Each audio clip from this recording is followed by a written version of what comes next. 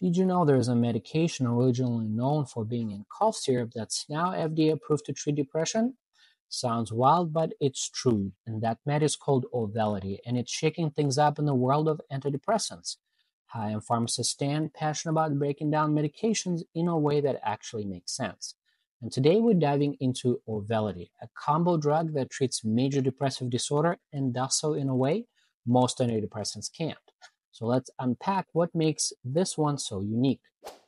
Auvelity contains dextromethorphan and bupropion, and yes, that's the same dextromethorphan found in your go-to cough syrup.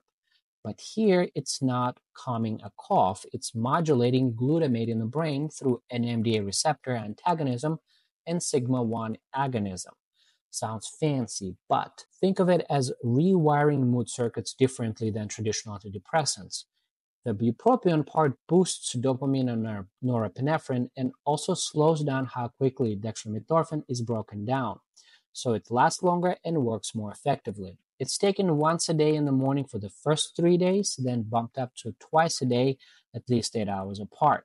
You can take it with or without food, but whatever you do, don't chew, crush, or break the tablet. It's not a breath mint. Auvelity acts fast. Some patients feel improvement within a week, but it's not for everyone.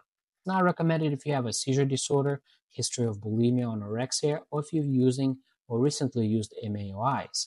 And because of how it works in the brain, comes with a long list of interactions, including with coffee, certain antidepressants, and even antipsychotics. So definitely talk to your pharmacist before mixing. Side effects can include dizziness, nausea, dry mouth, anxiety, insomnia, and even some weird tingling sensations. There's also a black box warning for increased suicidal ideations in young adults, and it's not approved for kids. It's not great during pregnancy or breastfeeding either. Bottom line, Auvelity is a cool option for adults with depression who haven't had success with typical meds. It's fast, it's different, and it might just be the right fit if others haven't worked. But like anything powerful, it needs to be used smartly.